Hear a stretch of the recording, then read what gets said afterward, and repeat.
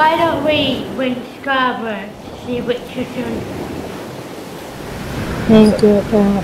To Bradford? I go back quite a lot because it's where all my success came when I was in Bradford. And I love Bradford. What got down when got back up far down? Because I didn't want to be knocked out. I felt embarrassed of going down 5 times. Yeah.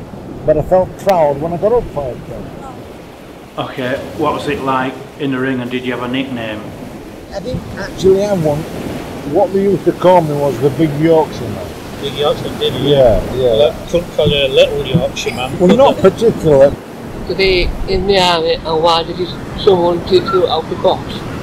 Well, I wasn't actually in the army. I was in the TNAVR, Territorial Army Volunteer Regiment, and I was in the 12th, 13th the Parachute Regiment.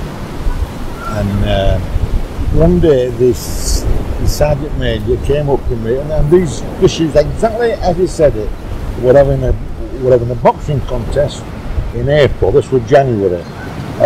He went, Dunn, you'll do us heavyweight. And I said, sir, I've never boxed in my life. He said, well, go to your local gym and learn. What is it like coming back to Bradford? I was absolutely frightened to death.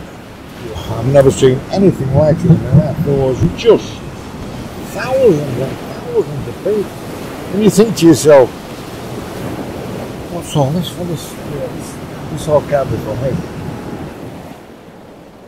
What was it like fighting Muhammad Ali?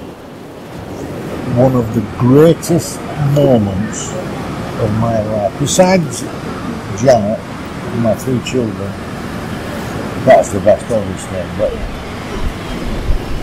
you're meeting someone that you've only read about, you watched from being a kid, and then stepping into the ring with him, it was absolutely phenomenal. And I actually thought I was going to beat him, because if I didn't think that, I wouldn't have been there. I was wondering, are you and Muhammad Ali still friends? Yes, we are, believe it or not. He sent me a book on his life story over, and he put on to my friend Richard